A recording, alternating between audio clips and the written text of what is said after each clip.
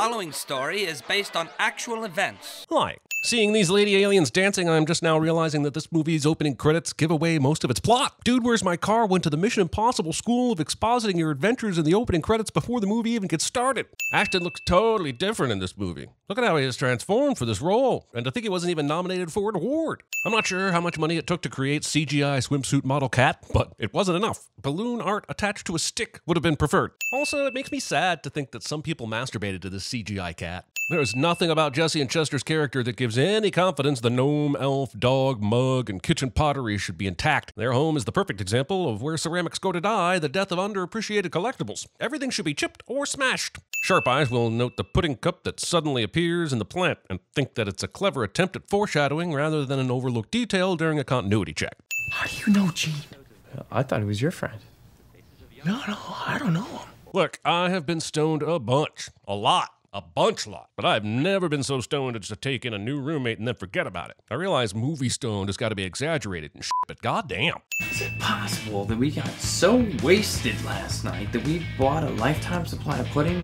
Kids, that's a month's supply at most for hungry party boys. Okay, a month and a half. Still not a lifetime. Also, Punch Drunk Love. Movie fails to give us the backstory on what these two chuckle did to earn the trophies in the background. There are a lot of things that make me cringe in this movie, but this massive lizard cramped in a habitat that isn't nearly the right size will take the cake. Does it even have a heat lamp? It can barely turn around, you fucking assholes. Open up, you two suckers! Mr. Pizzicoli aggressively tries the doorknob, but the door doesn't open. Chester tells him it is open, and it takes another 25 seconds for Mr. Pizzicoli to enter. This is only annoying because this doorknob is a 25-second asshole bit doesn't repeat itself when they leave the house later. And considering this movie repeats every joke at least twice, it's a missed opportunity for a fun gag. 30 pizzas didn't get delivered last night. Did you go home, fall asleep in your pizza-based oil-stained work outfit, then get a call about stolen pizzas from the... Wait, who the f*** called you about the stolen pizza? The cops? Anyway, you then roll out of bed in the same outfit and hustle over to the home of a couple of stoners you employ so you can blame them for the pizza loss? Surely neither of these stoners is a member of management, so this isn't really on them. But also, change your damn clothes, pizza man.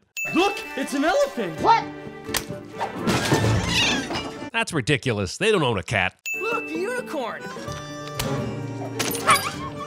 That's ridiculous. They also do not own a dog. I know you've been embezzling my pizza, and I will catch you eventually. But I will not buy security cameras or any shit like that, which could help me prove this allegation. I swear to God, you will never deliver pizzas. This is like if someone got stoned and wrote a screenplay about stoners, but their knowledge of stoners comes exclusively from the movie Half-Baked.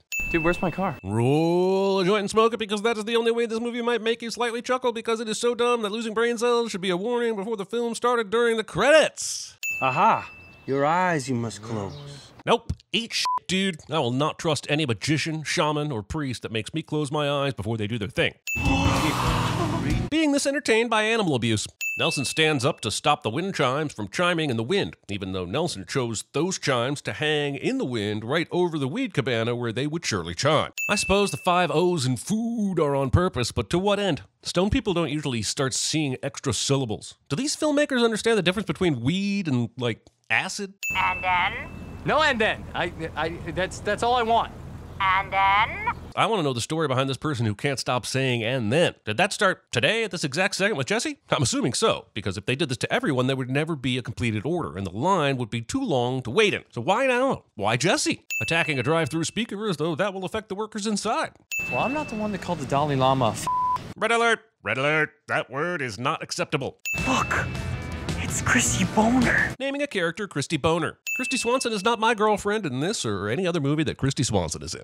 Do you remember you had that really nice suitcase full of money? A suitcase full of money. So this is The Hangover, years before The Hangover, and with weed instead of someone slipping Mickeys to all of his friends on purpose. And the more I talk, the less these movies actually have in common. Don't you remember giving me $500 to show you my hoo-hoos? $500 to see hoo-hoos? God, we were deprived in the 90s. Then again, maybe we appreciated hoo-hoos even more back then. Now I can casually type hoo-hoo into my phone and purchase my own for less than $500. Guys like you can never score with a chick like this. That is your opening line when she literally just was forcing Jesse's hand to clasp her breast. Why not start with the admittedly more generic, "Hey, that's my girl, bro"? All the assholes eating their food and watching this exchange as if it were entertaining. I don't know, guys. I really think that these public trash cans would have the layer growing on the inside. You know, the thick ooze of many beverages sprinkled with cigarette ash and crusty food chunks that is solidified to the interior walls of the container. Even though Jesse and Chester are the de-evolved Garth and Wayne, there's no way they would be dumb enough to stay inside these cans. They do have survival instincts. Also, is anyone going to check on Christy? She was just strong-armed into rejoining the testosterone squad as if she were an ornament on their dashboard. Though she's perfectly capable of taking care of herself, she was outnumbered. Chester checks his pocket for the first time just now. This matchbook is the size of a Palm Pilot, is fuzzier than a carpet, and must smell like sex musk. Basically, every sensor would be sensing its presence in his pants far before now. I would send the strip club being open at breakfast time, but then people would flood the comments with this one strip club they know of that is open 24 hours a day, and I just don't want to deal with that shit. So I'm going to send the real-life strip clubs that are open at breakfast, because that shit is bleak. No way we were here last night. Forget last night, there's no way you were here now. Walking half a sidewalk square made them tire out earlier, and now we're supposed to believe they walked here from MapQuest knows where. Look at the tuggles on that kitten. Look at the tuggles on that kitten. So to be clear, these women see Chester as present, abandon their dancing poles, get into wet tea outfits, and assemble on the main stage to douse themselves in water, thereby revealing that they do indeed have nipples, then squeegee the floor and change into bikinis? Pace yourself. We may only have a few minutes of screen time to fill, but you cannot keep up this pace all evening. Jesus. I'm a gender-challenged male. Oh my. Adding 10 sins for this whole thing here with the making trans people seem gross and evil. Jesus. Last night I had the two of you sneaky sukas have stolen money out of the club. So if they aren't super popular at the strip club for throwing money around, then what did they do that made all these workers here love them? Why is anyone clapping at all? If it wasn't the money, there was nothing Chester and Jesse could have done to garner this much sustained clapping. I'm an American and this is too much clapping. We ate all the dark ones because we know you guys don't like those. Dark ones are the only ones we do like. Honestly, the fact that these two nuts were ever able to secure girlfriends at all is the biggest sin in this movie. Neither of these girlfriends, alone or combined, are capable of throwing even one of these dumbass boyfriends into the air. These two leave their seated position, then stand up awkwardly to put on their shoes? There's literally no reason to do this unless they wanted to be kidnapped. The Continuum Transfunctioner is a very mysterious and powerful device. Great, thanks. Super helpful. You're right on time. You pick up special suits. That's mathematically impossible for them to show up here and now at the exact time they set last night while stoned out of their minds. Go f yourself, movie. What about mine? Dude, what does mine say? Sweet. This goes on for some week. Ooh, can't hug for fear it'll make me look gay. Typical 90s. What's that? This came out in 2000? Fine, but that's a technicality. This movie is 90s as Dude, we bought cell phones. This joke only works in between the pre-cell years and the cell phone years. It literally went from only rich people have them in their cars and they are wired to you can sign up at the movie theater for no money down and walk away with an activated flip phone in like 17 months. And that is the window this movie lives in. Risking getting sunscreen in your mouth for a shot joke. Did that paperwork also tell them where their leased car was magically parked last night? Because they immediately find it. Being disgusted by brotherly love. But who's Johnny Pot Smoker? That's my alter ego. Somehow, well into the night last night, after these two had a suitcase full of cash, they arrive at a dealership that allows them to lease a car under a false name. I can believe that Mr. Lee's tailoring shop may be open late, but a car leasing company that doesn't care who takes a Mercedes? The Continuum Transfunctioner is a very mysterious and powerful device. And its mystery is only exceeded by its power. I'm sending anyone who watched this movie and thought the description of the Continuum Transfunctioner was a fun euphemism for their I didn't exactly expect subtlety from this movie, but goddamn. Also, the movie robs us of seeing an alien get brain freeze. But for the love of God, they're offering us oral pleasure. He says this as though oral pleasure isn't a sliding scale. You guys picked the wrong transsexual stripper to screw with. Fucking Christ. Last night, your car was spotted leaving the scene of a major drug deal. Is that car owned by two people? I can't quite figure out why the police are interviewing the guys at the same time. One of our officers made the wrong identification. Yeah, that was me. I'm sorry about that one, fellas. All right, we have a thick glasses equals hilarity sin for sure, but we also have to send the police for literally hauling people in for questioning based on this one officer's eyewitness account. Damn! You forgot to lift your hands to catch the dough and all you have to say is damn? As if that was possibly going any other way. We're looking for Jesse and Chester. What? You were literally talking to them and they conferred privately and then you had disappeared. First off, you were the ones that had them and lost them. Second off, you already found them once on your own, so why do you need help now? So far, these aliens have selected adults to speak to, and here they switch to a child. The only reason this happens is because the person who wrote this scene thought it would be funny to have a blind child touch a woman's breasts. And then, other adults read that idea in the script and agreed it should happen. And then, many more people saw this scene unfold during filming without raising any concerns. And then, the editors kept it in. And then... Those double-crossing sexy sluts. Man, Chester leaps to the conclusion that the alien women told Tommy about the continuum thingy. What if it had been the slutty van cult? Or maybe Tommy heard it from any number of slutty people on the public street, where the whatever-um was discussed for the first time. Don't slut and jump to slutclusion so sluttily. What? I thought we were just using the word slut fearlessly. We are the keepers of the continuum transfunctioner. Fucking hell. And now, a dog doing what it always does outside, peeing on things. Huh? It's over. Took you long enough. Now that we know that we've been sucky boyfriends, we can change. Yes, I can change, I can change. I know I've been a dirty little bastard. He tagged it for auction and it was sold this afternoon. Do you realize how many stars need to align for them to get so wasted they lose their car, but before even 24 hours have passed, the car has been impounded and auctioned off? It's a bazillion. A bazillion stars. This asshat gets his arm stuck in the window, but it's only because he refuses to acknowledge the existence of angles and keeps trying to pull out elbow first. Also, and not unrelated, my college girlfriend broke up with me because I denied the existence of angles and tried to pull out elbow first. I want to send that Jeff would have been discovered by the aliens who seemingly hitched a ride with Jesse and Chester in the previous scene because they would have sat on him. But on the off chance aliens wouldn't recognize how suspicious a lumpy breathing seat would be, I'll pivot to the next clear sin, which is incapacitating the driver of a vehicle that you are currently in while their brake foot is the only thing keeping you from rolling into an intersection. Get dressed. We're going to the big house. Okay, but why were they stripped of their clothing if they were going to be given it right back?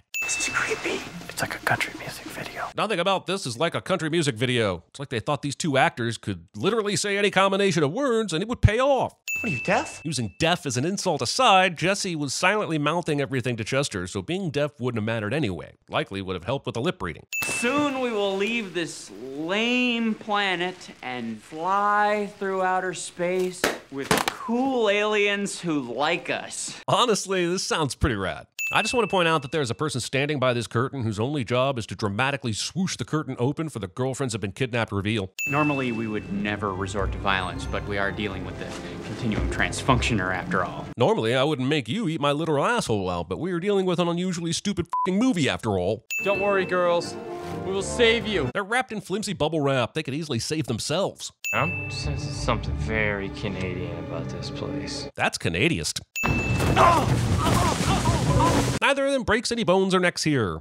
Dude, they're everywhere. Dude, they're everywhere to me.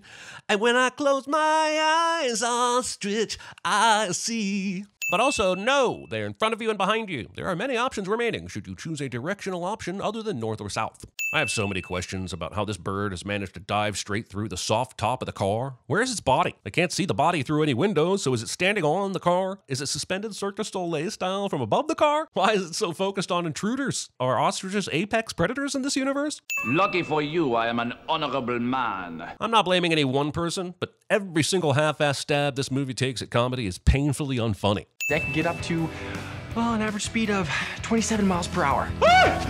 This is absolutely correct! Sure, it's cute that Chester remembers this highly specific detail because of a National Geographic TV binge, but how does it make sense for Pierre to be willing to release a perceived ostrich poacher just because he knows an ostrich fact? Wouldn't ostrich poachers know a lot about the animals they poach? Especially how fast they run to get away from the poaching? Email me, okay? freakincage.com. Asking someone to email you and then giving a website rather than an email. Also, freakincage.com is currently available to be purchased for just over $3,000. I find it sinful that no one has bought this site and done something funny with it. I guess comedy really did come to this movie to die. Who are you?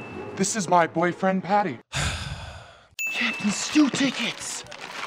Awesome. Yeah, going on my knowledge of arcade tickets, you have enough here to buy a ring pop. Oh, jelly bean! I sin anyone who thought the snake in a can bit was funny, which is one sin. Only one person found it funny, and that person wrote this into the script. Oh, come on, a donut shop would be open well into the night, but Uncle Nakamura's? Who needs to learn Japanese after normal business hours? Why are we holding 2-hour courses and printing certifications? What is happening? They've got the continuum transfunctioner. Quick, to my stepdad's pickup truck. Leaving several open flames unattended. Smokey the Bear is gonna get you for this. You got me the first 9, but not number 10. Where is this child's parent? Why has she been allowed to play with a stranger? Now, release our girlfriends. First, give up the transfunctioner. First, you release the girlfriends. This movie has one joke, and it's repetition, and they use it over and over and over again. There's absolute madness happening in the main floor of this arcade, including 5 hot girls dressed in black, alien Will Ferrells, and nearly a dozen folks dressed in fucking bubble wrap. Yet everyone at this arcade not involved in the chase for the Continental Transmographer is utterly blissful just playing their foosball and their video games. I know the cube is the coaxial transportainment thing, but no one this stupid would ever accidentally themselves upon the solution. This thing is mathematically driven. It's not a guessing game. No, we are the keepers of the Continuum Transfunctioner.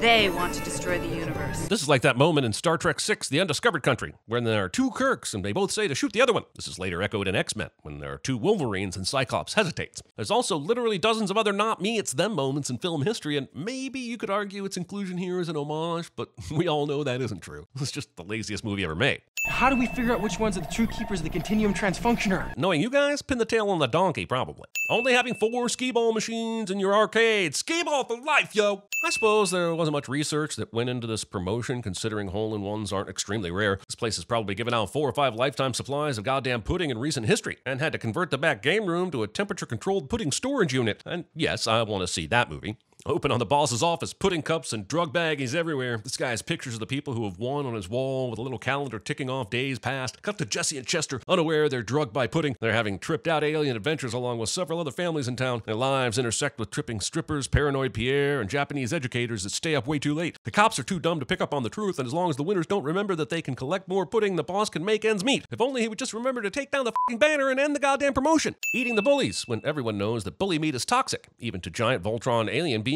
made up of smaller alien beings. Shrugging nonchalantly when your boyfriend is murdered in front of your eyes. Given how much screen time this guy had in the title credits, I would have assumed he'd play a more interesting role in the movie. But as it turns out, he's just hanging out in a space onesie, casually smoking outside a kid arcade with a bunch of balloons. And that's it. I want to sin this because her underwear changes, but I don't want to sin this because then I'd have to admit that I totally looked at her underwear when she stood up a second ago. Why the f*** is the pizza man running for his life from the giant female alien but still carrying and protecting the 10 pizzas he brought here? I can't reach it! Deep in your consciousness, you must look! Why? This isn't even an Earth-based device. It's alien. Why should it require a human being to look into its consciousness before it works? I want to kill you! Honestly, now that I think about it, I'm pretty disappointed that a large space alien would have pink bunnies as their undie print. Is there nothing more interesting out there in the universe? The bully has been humiliated and his girlfriend has moved on. Now, just in case that wasn't enough, let's have a dog pee on him. Comedy like this writes itself. We'll go over to the twins' house. And then? And then we'll give them their anniversary gifts. So the day is supposedly restarted, but all the events from the previous evening of partying are still accurate. The only difference now is that the dudes have their car and a fuzzy matchbook in their possession. That's it. Forget understanding how reversing time doesn't also mean they have the end of the world doohickey again. Forget that they have a locker with around $200,000 waiting for them out there somewhere. Forget that Pierre has kidnapped another person without detection. Forget it all. It's for the best. Dude, there's your car. We will never have an explanation about where the f*** this goddamn car has been for the entire length of the movie.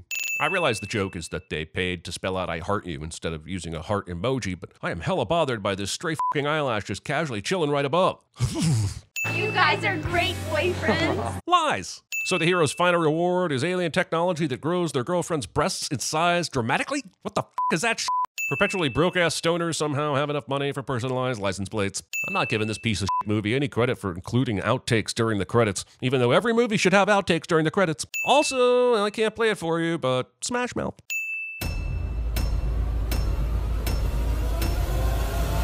Soon we will leave this lame planet and fly through outer space. This is like the apex of the vortex of joint engineering. Would you like to try our new beef and cheese pot pie on a stick? Just $1.99 for a limited time only? We were just at a seminar. Buddy, this is my... Her husband. Orange Mocha Frappuccino! We are the keepers of the Continuum Transfunctioner. And we want to pump you up. It is now my great pleasure to present to you our wise and powerful leader, Jerkbait! Over the Atlantic, bounce a signal down into the Azores, up to Comstat 6, beam it back to SATCOM 2 transponder number 137, and down to the dish in the back of Mr. Pig's limo. It's almost too easy. Give him the whip. Throw me the idol. We need your help.